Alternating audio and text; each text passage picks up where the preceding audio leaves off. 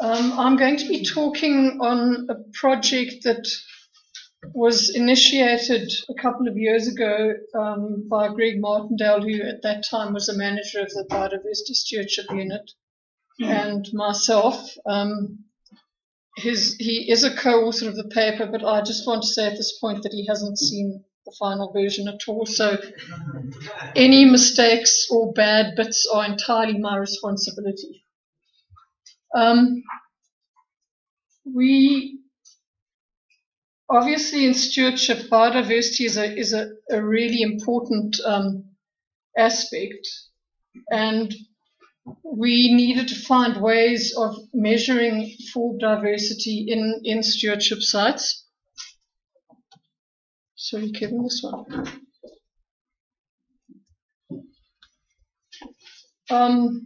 Grassland studies have always concentrated on the grass species because of the importance in animal production. But actually, forbs are by far the most diverse part of grasslands. They make up less of the phytomass than grasses do, but much more of the species richness. High plant diversity is really necessary to maintain ecosystem services. And KwaZulu-Natal, Mesic, that's high rainfall grasslands, have amongst the highest reported rates of Forb species depletion when there's heavy grazing. So we felt very strongly that they should be measured routinely to measure the effect of grazing.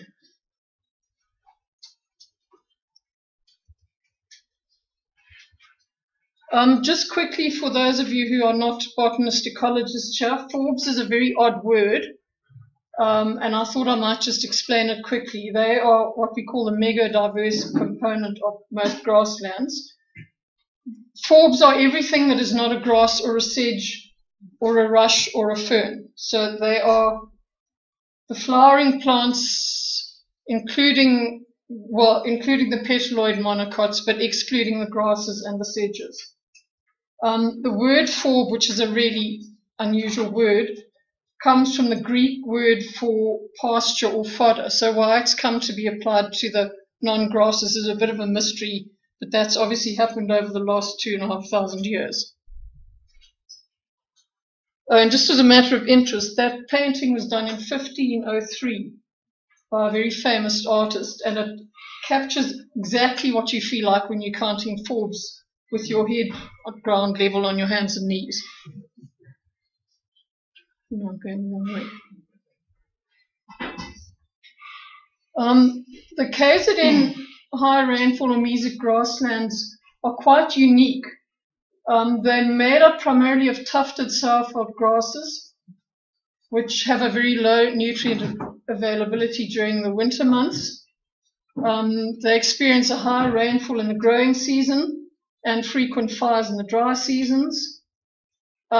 This is very much out at the jury stage, but there's a lot of belief now that there was not intensive grazing by bulk mega herbivores historically before the advent of cattle.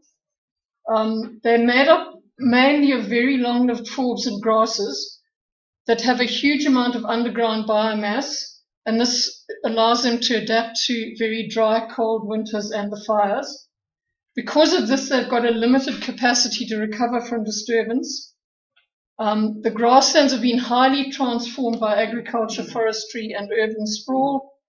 The remaining areas are under huge threat from overgrazing, and little of these grasslands are conserved outside of the Drakensberg. Sorry, Kevin, why do I keep this? There we go. These are just some pictures of grassland forb species that have been excavated, and you can see the enormous amount of root mass there. They go down for considerable distances. A lot of them have got what we call lignotubers. Some have got big bulbs, and these are obviously very long-lived plants that are not easily replaced. Because of the importance of measuring forb diversity, we started to measure it in about 2008 in the biodiversity grassland sites. We obviously only wanted to select sites that had high biodiversity value. So at the beginning, we did 1 or 4 diversity measurements to decide whether the sites were conservation worthy or not. We used the method developed by Rob Scott Shaw of KZN Wildlife, which basically used 16 1-meter subplots inside 100 meters square. And the results of that you can use to calculate various measures of species richness, species abundance, and evenness. He then used a combination of these scores to give a grassland importance score, grassland condition index, which ranged from 0, which was basically a completely degraded grassland, up to 5, which was a pristine grassland in very good condition. The cutoff point was 3. So this is what a grassland in condition 5 would look like, full of forbs, very good basal cover, not much grazing or disturbance experienced there. The site at the bottom is a grassland with probably a condition score of 1, very low basal cover, a lot of alien invasive weeds like Ricardia, very, very low forb diversity.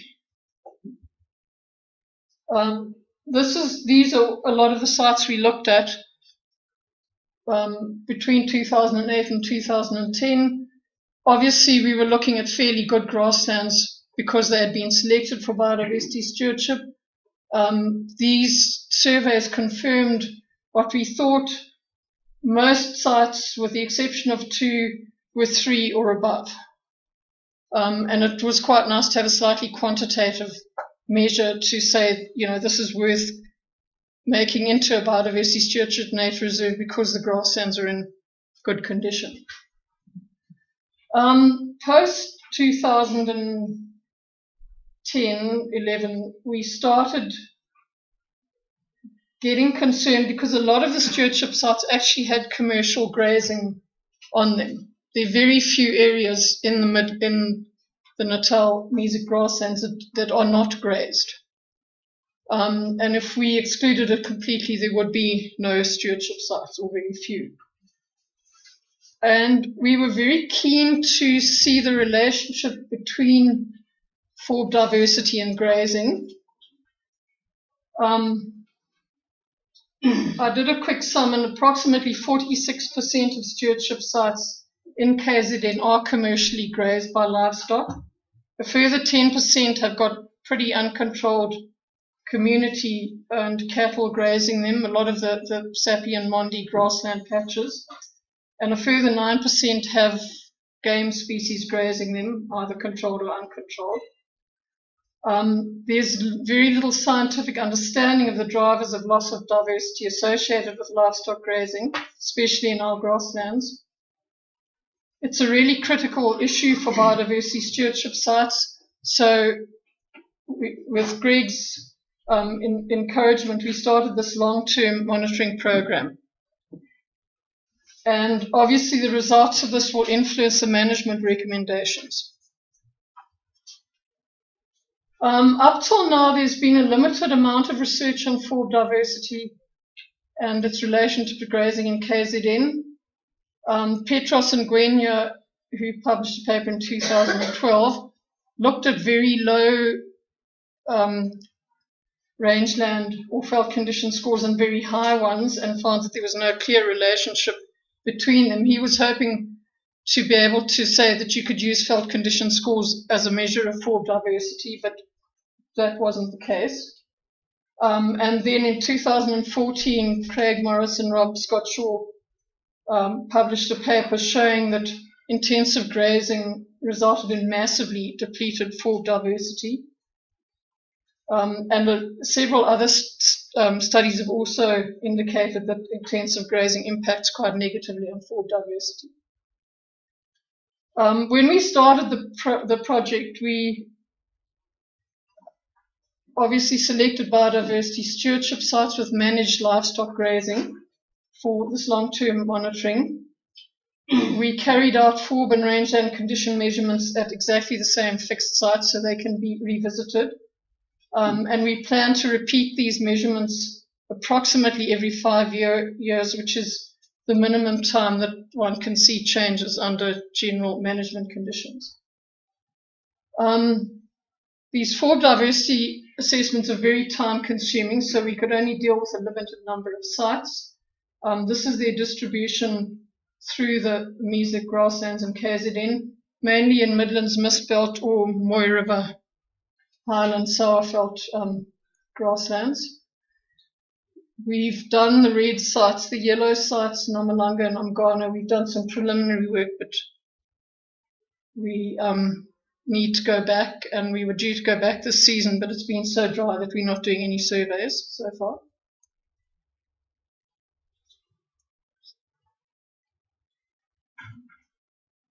In order to get the methods, we had a meeting with a lot of the KZN wildlife grassland experts in 2012, and there was a lot of discussion.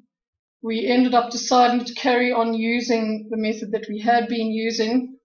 Again, all the plants in a 100 meter, in subplots within a 100 meter plot were recorded, but we also recorded all additional species within this plot that weren't in the subplots, plus the species within a further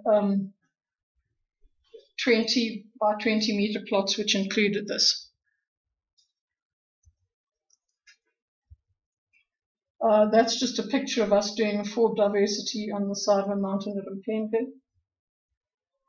The rangeland condition assessments, we used the methods of camp, and we had huge assistance from the Sadara folk with these. They basically taught us how to do them and came along with us on most of them, which was quite reassuring, because identifying grasses when they aren't flowering is quite challenging at first. We then wrote the rangeland condition reports and the management recommendations and discussed these with the landowners based on the surveys. And in the stewardship sites, we have regular follow-up meetings, at least annually, with the landowners to see whether they are sticking with the management recommendations, and if they're not, why they're not. So we actually have a very good record of grazing and burning in these sites. That's just a picture of us doing rangeland condition assessments at Mgani Flay, I think it was. Some very preliminary results that I haven't done any complicated stats on.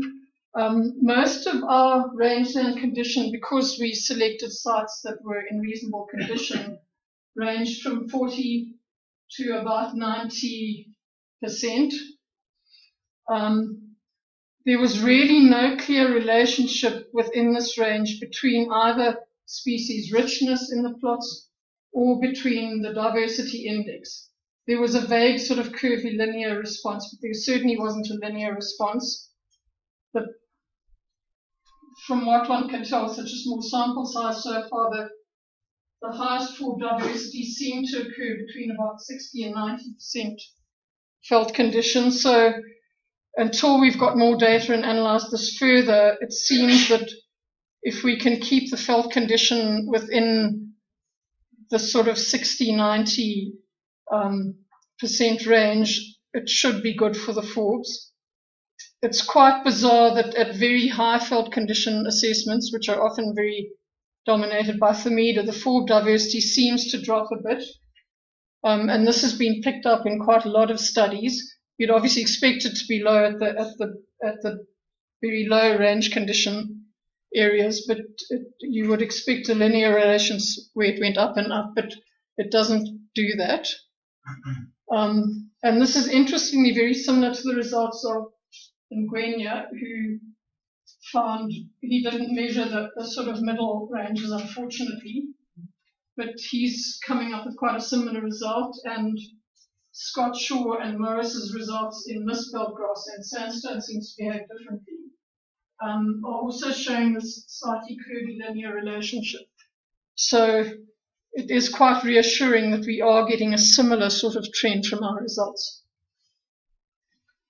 So what I've already reported, most of the plots were found to be in reasonable to good rangeland condition. We didn't find a direct linear relationship between them. and they seem to be highest within that range. Thank you. So the conclusions and the summing up is the program was developed by the Biodiversity Stewardship with NGO partners and with huge help from the Department of Agriculture at Sadara. The advantage of this program is that linking the monitoring program to stewardship provides us with the opportunity to develop long-term reliable data set, and we've got a relationship with the owners and managers of the sites, so we can have quite a say in the interventions and the management recommendations. We're making quite an effort to partner with UKZN range grassland science it is now, and people like Craig Morris and Kevin Kirkman have been really helpful. But we are quite concerned about the long-term funding and expertise, because it is quite detailed work that needs to be done, and people do need a sort of basic knowledge of botany. And we feel that it's really important that this project is expanded and kind of entrenched so that we can get some long-term results.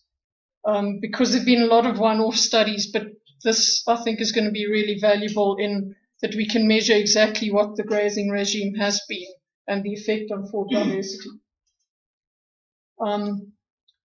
So thank you very much for listening to that.